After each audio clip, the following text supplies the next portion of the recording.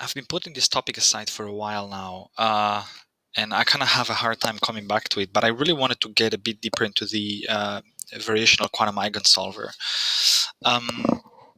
because that's where I ended up last time when I started diving into the chemistry and the chemistry notebooks of the IBM quantum experience, and it seems like this is where it was all going to. And I want to read that through a little bit and see if there's anything interesting to follow up on this, dig a little bit deeper.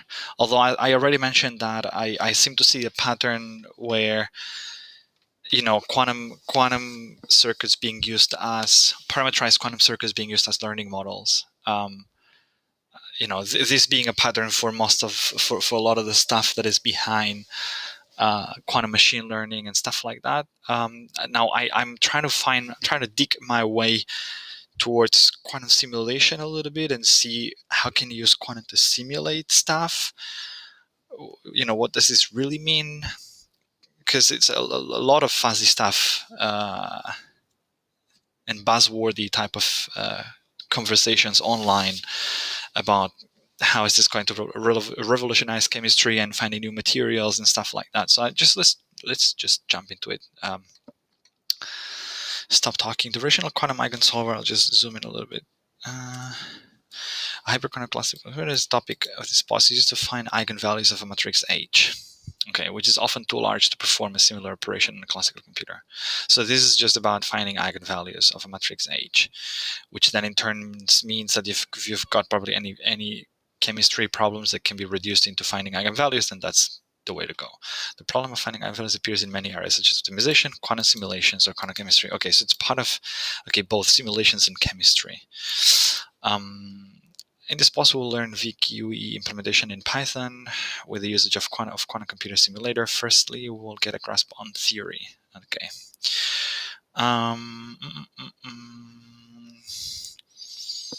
Basics right here. Quantum computing with high-level programming languages. Okay.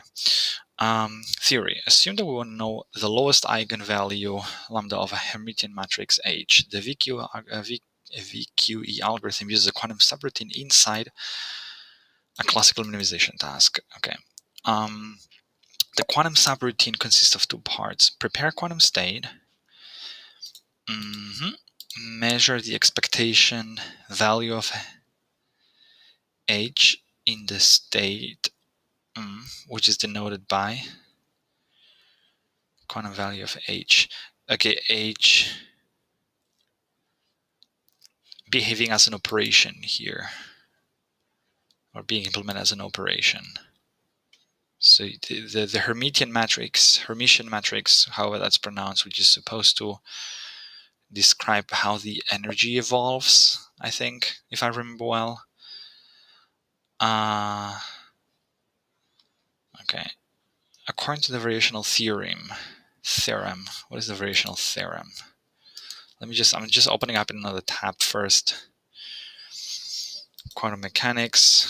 Let's just see what's in here. The variational method is one way of finding approximations to the lowest energy eigenstate or ground state in some extent. This allows calculating approximate wave functions such as molecular orbitals. The base of this method is the variational principle.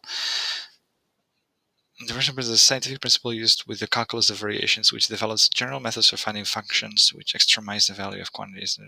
What is the shape of the mechanism of choosing a trial wave function depending on one or more parameters, finding its values of these parameters for which the expectation value of the energy is the lowest possible. The wave function obtained by fixing the parameters to such values is then an approximation to the ground state wave function, and the expectation value. Yeah, okay. I mean, that's the idea of you pick up some parameters and then you try to minimize the value, and then once you find the minimal value, then you assume those parameters is. Yeah. Okay. Let's go back. The expectation value is always greater or equal to the lowest eigenvalue. Our problem boils down to finding such an optimal choice of real valued parameters that the expectation value is minimized and the approximate. Okay. Classical. So this is where classical optimization enters the game. Thanks to the quantum subroutine, we get an expectation value dependent on the parameters, and then you minimize it with gradient optimization. Okay, that's just one, but choose whatever fits the best. It turns out that we can expand the logic to cover an arbitrary number of k first eigenvalues. Interested readers can look into that.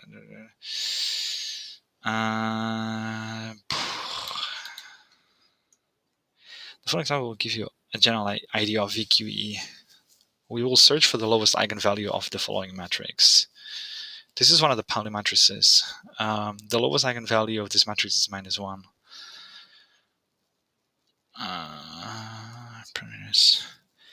Use full code hosted on GitHub. Some objects required. Now create a connection with the Getty simulator. And that's, as previously mentioned, the matrix of interest is one of Pauli's matrices. The package PyQuil has already implemented as a quantum gate. Thus, let's define it. Okay. The expectation value of H is measured in the state boom, and a minimum is found by varying parameters. How do we define such state? Yeah. It turns out that selection of the state is arbitrary, so random. The routine that takes parameters as an input and prepares a quantum state is named the ansatz function. Okay. In PyQuil library, an ansatz could be any program that accepts some input parameters and outputs a valid quantum state. As H is same as B. To simplify, we'll consider ansatz with only one parameter. As an example, we use a RY gate acting on a qubit in state 0. Okay, so that's your ansatz. That's your okay. In Python, we define the above ansatz function.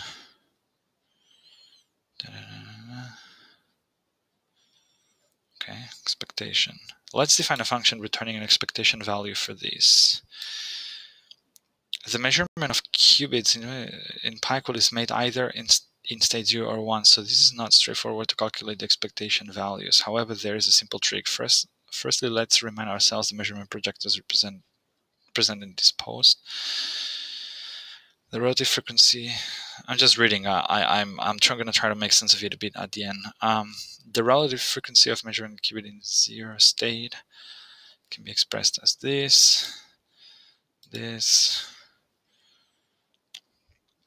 we can express the expectation value as this minus this.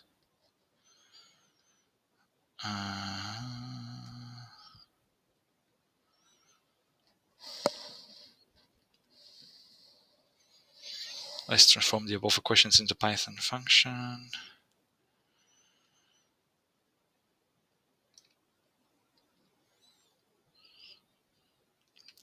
Minimization.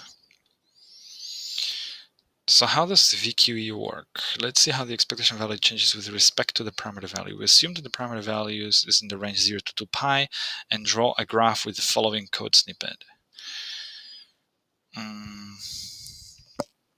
Expectation value. So what is the expectation? Okay, yeah. So we can conclude the minimum is around -1, which is close to the lowest eigenvalue of H. To get a better approximation of visual inspection, let's use classical minimization algorithm. We set the additional parameters. Okay, that's just doing the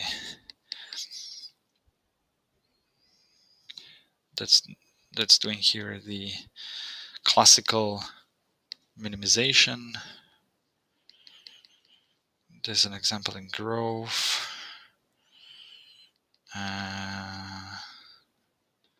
Full code. Still in GitHub. Okay.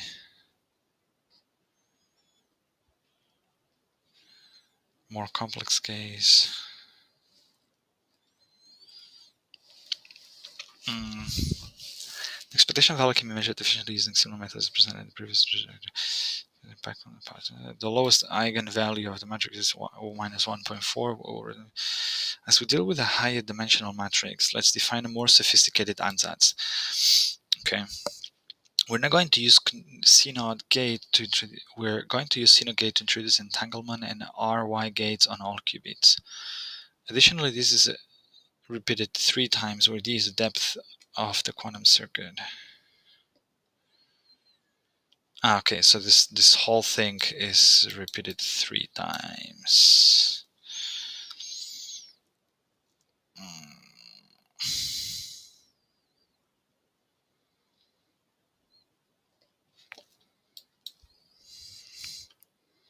So far I've got this, just want to revisit the expectation value thing and then enhance this preparation. It just feels weird.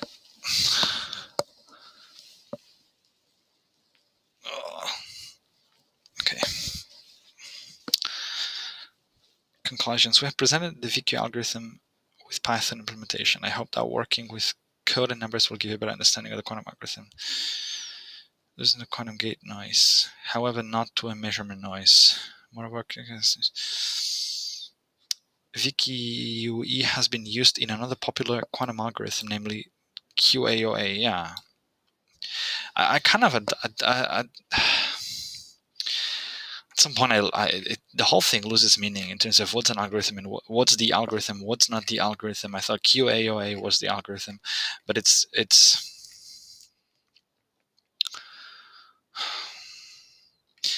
let me, what was this thing with the expectation?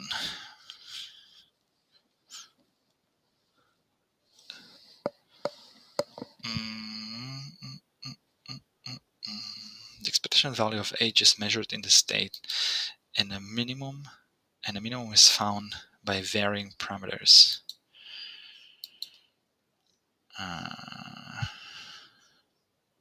Expectation. Let's define a function returning an expectation value. The measurement of qubits in PyQuil is made either in state 0 or in state 1. So that is used as a base.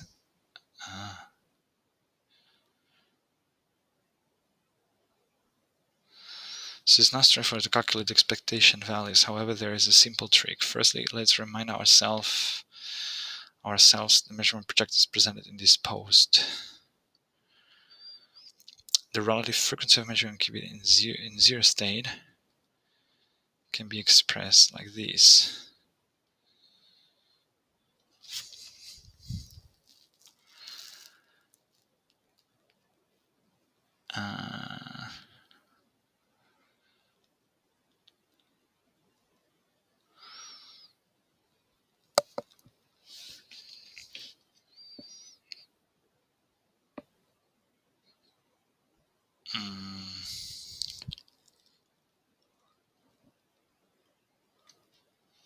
I'm not quite sure I understand that.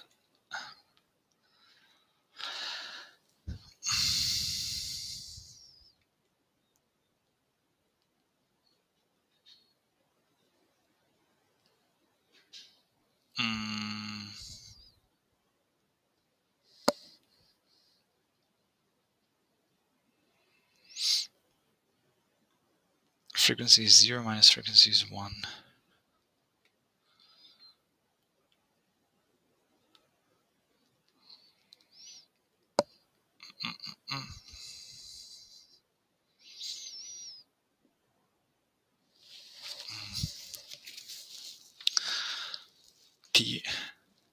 An expectation value. So I don't understand the I'm a bit lost.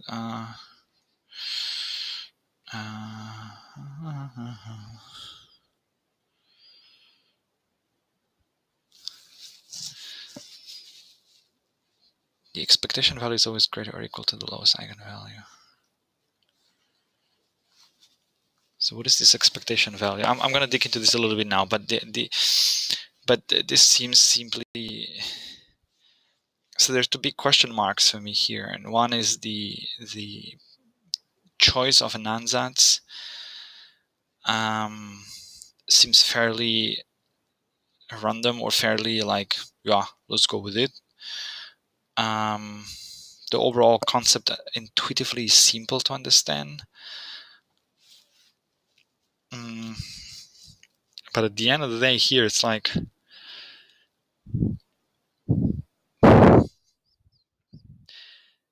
how do you know what's a good ansatz, right?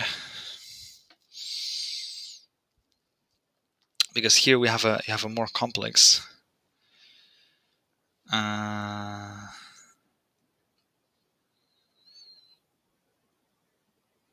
here you have a complex, more complex example, and basically the thought process is, because we have a higher dimensional matrix, we define a more sophisticated ansatz. So it's not clear to me, why does entanglement make a difference here?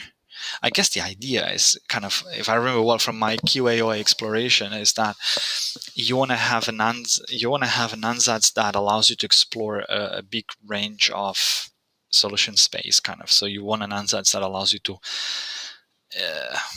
move around your Hilbert space, kind of thing, I guess, and explore as much as possible. That's why you want to add things like entanglement, because without that, you're kind of have a limited space, a more limited space. And you've got 3 rotations. Okay.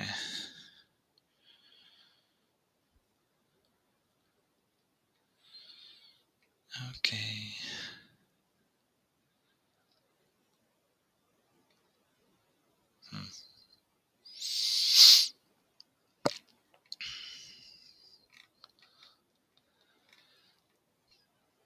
So about the expectation, that was not that clear. So if I just Google VQE, and that's VQE best ansatz. Oh, look, is there an intuition to build an ansatz in VQE algorithm, or is it more a trial and error approach? But the ansatz part is very tricky. I don't really understand if they are built on some intuition according to hardware or somewhere else, or just trial and error approach. It can be used for many things. The most popular application is for quantum chemistry problems, as in this paper, where they are trying to find the ground state wave function of a molecular Hamiltonian. The VQE is trying to find the eigenvector with the smallest eigenvalue energy. Here you can see what they suggest, that they suggest a unitary coupled cluster ansatz. The reason they chose UCC is because it is well known that coupled cluster already gives a very good approximation of the ground state wave function. In fact, it is the basis of what chemists call the gold standard of quantum chemistry. Okay, so there's something else to explore here, probably in the next video, the UCC, the unitary coupled cluster. That's going to be a topic for the next video. Let me just... Remember, VQE is heuristic. The better the ansatz that you start with, the more likely your VQE will perform well. As you correctly said in your question, you can use intuition or trial and error, or just use any knowledge you have of the problem to come up with something that you believe will work well. As in the case of using a coupled cluster ansatz for the problem, where coupled cluster is already considered the gold standard for people solving the problem on classical computers. There's no general recipe for how to come up with the ansatz. Okay. It's called heuristic. Yeah. Okay, that answers my question. Give me a second. I'm just opening up my Trello on this side because I don't want to forget. I don't want to forget to explore that thing, the UCC, in the next video. But it's still I wanted to clear what do they mean by, so what is this expectation? Is it because it seems like the answer is sort of your model, right? And then what you want to do is what you want to measure.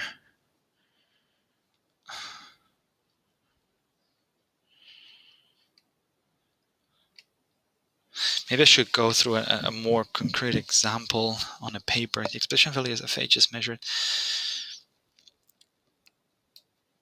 What is the expectation value of H? A previously mentioned matrix of interest.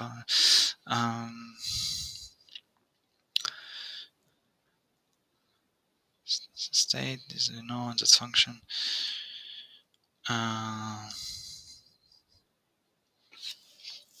So this is what I don't fully understand. The expectation value. So VQE value measurement.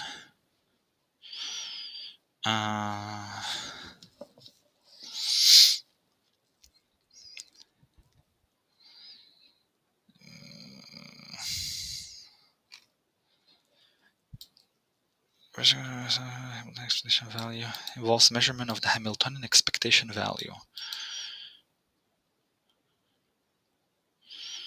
What is the Hamiltonian expectation value? So would this be? Maybe just have like a blurred mind, but like, what is the kinetic energies plus potential energies of the particles in the system?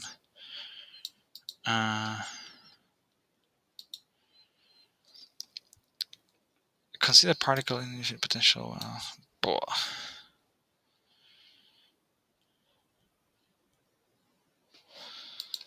That's too technical for me. What is the? Let's see what Grove says. What the Grove stock says. Okay. Measure the expectation value. The variational principle ensures that this expectation value is always greater than the smallest.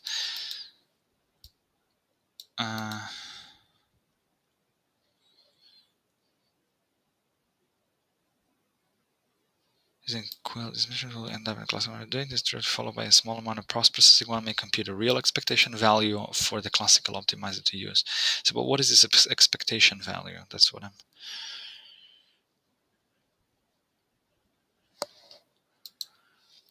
I'm missing. Sort of the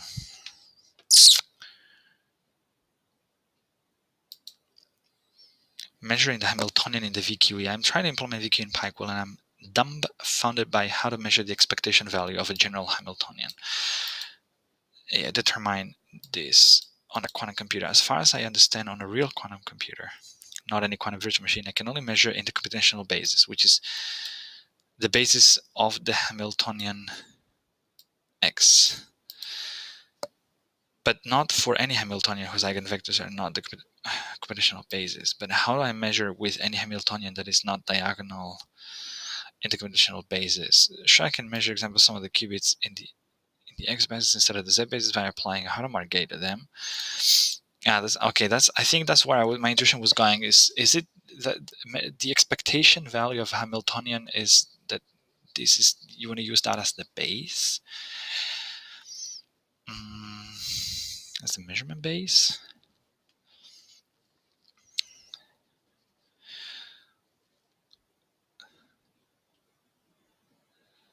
Applying, but because this is on the X basis by applying a Hadamard gate to them, but this surely doesn't help me if I want to measure something non-local. If a ground state of my Hamiltonian is an entangled state.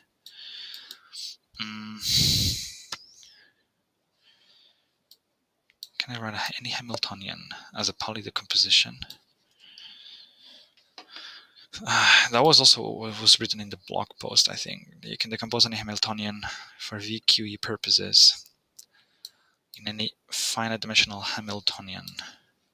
As such, the expected value can be estimated by measuring the expected values of such combinations of Pauli matrices. There may be trouble if the quantity of these terms grows exponentially. No, the computational basis is not necessarily the basis that diagonalizes the Hamiltonian. It also looks like you're confusing the X basis with the basis of a Hamiltonian. Otherwise, you should write. No, with X.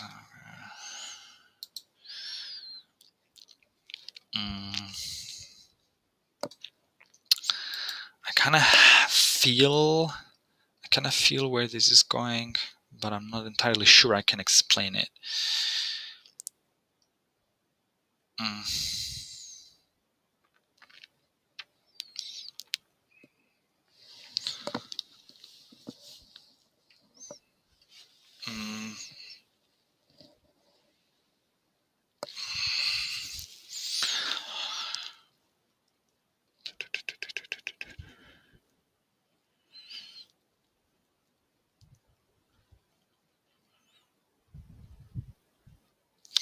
Because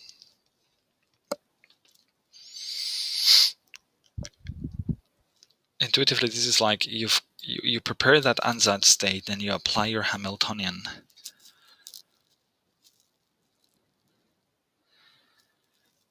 And then you do the bra.